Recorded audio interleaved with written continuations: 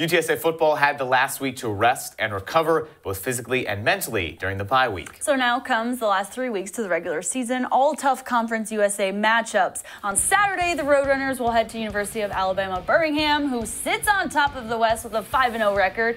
In fact, the Blazers have the best record in the entire conference. It will be tough, but UTSA looks to rebound from back-to-back losses. UAB as a team is averaging 420 total yards a game, 31.6 points a game this season. The Blazers' defense is also in the nation's top 5 for total yardage against, passing yardage, and scoring defense. UTSA knows the challenge ahead.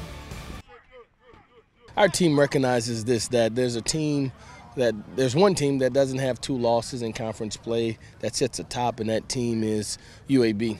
And we get an opportunity to go to their arena and play that team, a very quality football team. Our preparation is one that's been diligent. We recognize that we're probably the only ones think that we have a shot, but we do believe that we have a shot.